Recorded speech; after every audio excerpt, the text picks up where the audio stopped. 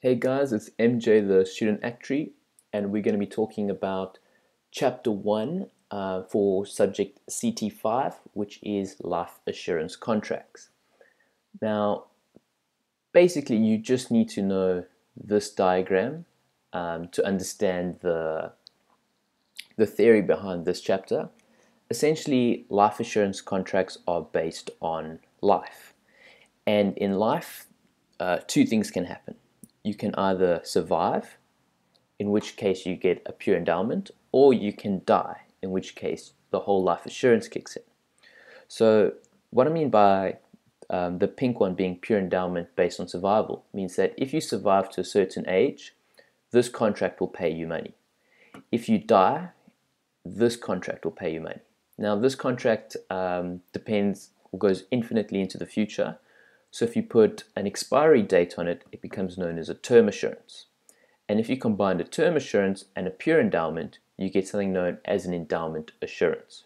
These are the four main life assurance contracts.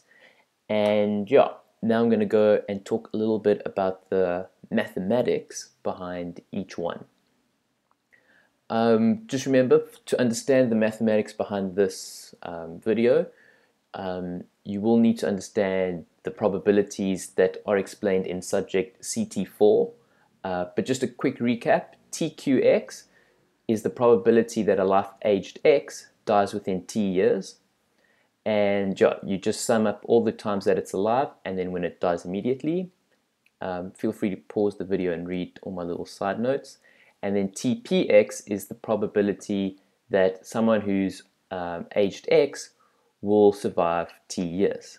And remember that formula from CT4. It's just the negative of the total force of dying, which gives you the chance or the force of staying alive. Okay, but yeah, that's CT4 stuff. CT5 stuff starts with this whole life assurance.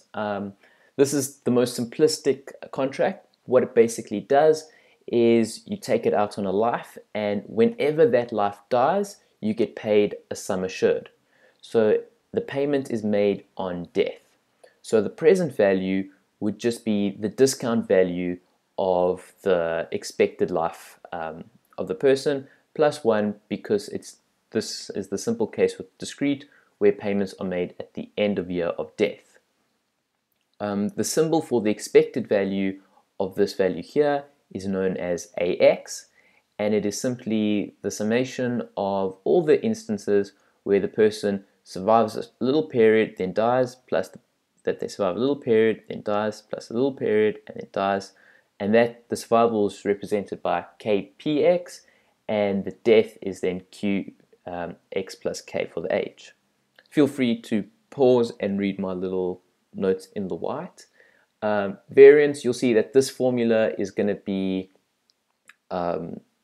the same with all the terms, and it's also, this is simple, CT3, where variance is equal to the squared minus the expected value squared.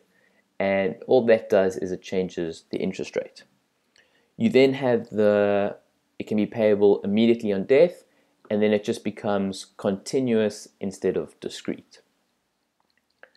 Okay, then you get your term assurance. Term assurance, what this does is it pays out if someone dies, but only if that person dies within a certain time period.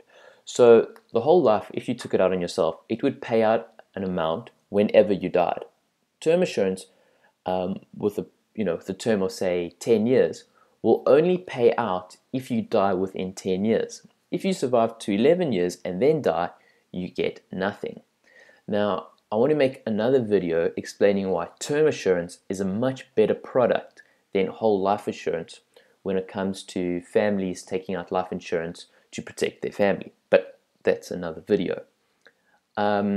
Interestingly, the mathematics for the present value, it's the present value, it's the discount value of the age if it's below n years, and you get nothing if it's above.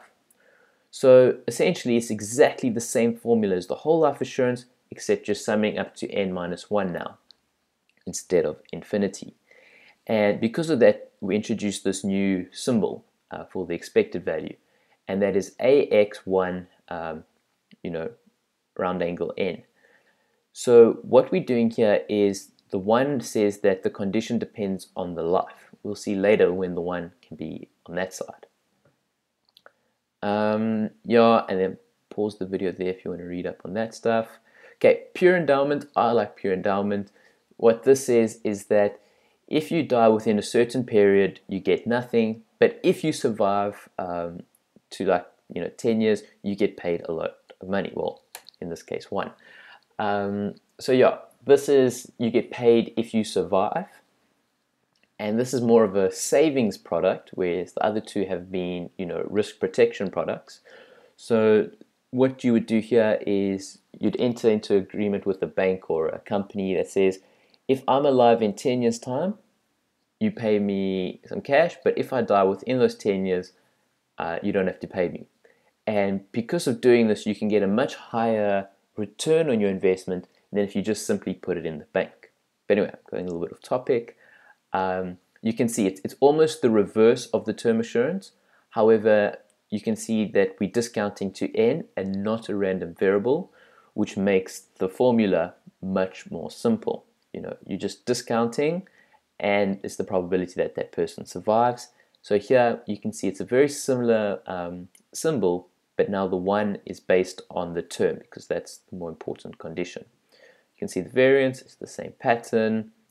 Feel free to pause the video and to get more of the mathematics. And then you have something known as the Endowment Assurance, which I've already mentioned. It is the combination of the term assurance, represented in orange, and the pure endowment, which is represented in pink. Now, in my opinion, this is a really dumb product because what this is saying is that if you die within a period, we'll give you some money, and if you survive to a period, we'll give you some money. It's a mix of a risk product and a saving product, which, like I said, I think is kind of dumb. Yet, funnily enough, people like buying this product. It actually sells quite well in the marketplace. And yeah, you can see that the formula AXN, there is no 1 because it can depend on either of them. And you can see it's just adding the orange, which is term assurance, and the pink, which is pure. The variance follows the exact same pattern, and it's kind of the same idea when it becomes payable immediately. You then get things known as deferred contracts. In the market, you'll see that every single product has a deferred component. Well, when I mean every single, the majority of them have. It's known as the waiting period. So what this means is if you buy out a product and you die within, say, the first 6 months, you get paid nothing. But anything paid afterwards, you get your cash. Now, this is essential because it stops people from people who are just about to die. They can't go out and buy life insurance because, then the companies will make a big loss. So this protects them against that. Interestingly, depending on how you die, they have different waiting periods. So if it's an accidental death, then there is no waiting period. If it's a natural cause, it's normally a 6-month waiting period.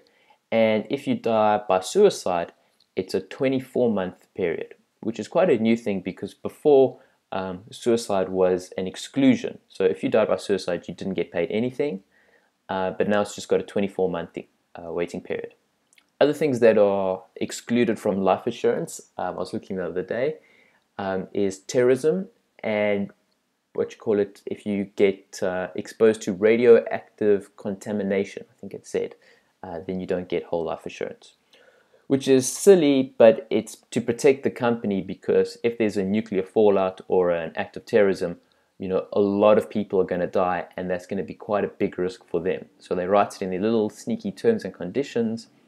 So yeah, just be aware of that. So yeah, anyway, back to the chapter at hand.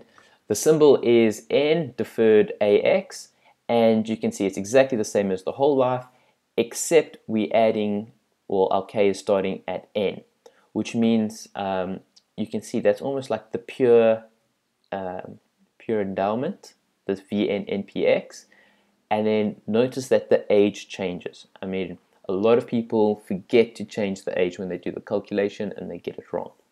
But yeah, so deferred contracts are pretty cool. The variance follows the same formula.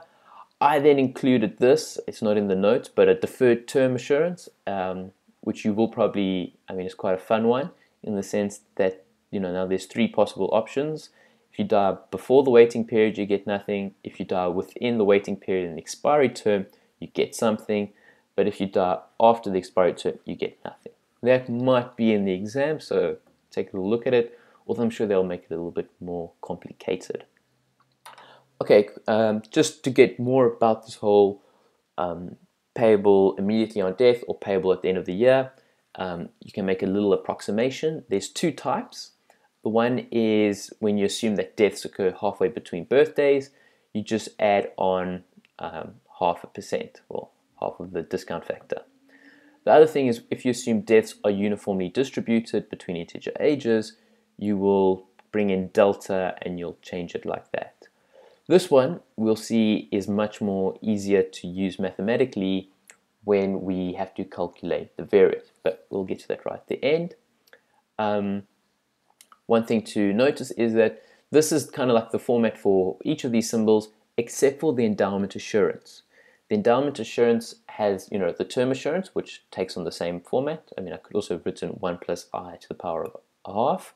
But the pure endowment, because it's paid on survival, it's the same whether it's paid immediately on death or at the end of year of death, because it's not based on death. So there is no adjustment or approximation that you need to do. So bear that in mind. Again, it's a very silly mistake that's quite common, and that is to just add one of these approximation figures to this guy here. Always remember to split it out and to each one separately. Then there's just a simple variance calculation. You can pause and check it out. Pause it there. Okay, cool. And basically when it comes to variance, go for this. Always assume that deaths occur halfway between birthdays. This just makes the maths easier when it comes over here. The other one gets a little bit tricky. If the examiner is being mean, then they will use that other assumption. But if you can choose that, and remember always to write out your assumption. I think there's like half a mark for getting that. So that is basically chapter 1, life assurance contracts for CT5. And if you want to learn something from this chapter, just remember this diagram. You can either die or you can survive. If you die, you get whole life assurance. If you're going to survive, get pure endowment. This one, whole life assurance, can have an expiry date, and you can combine them to get the stupid contract known as endowment assurance. And that is chapter 1, life assurance contracts. I'm MJ, the student actuary. Thank you for watching.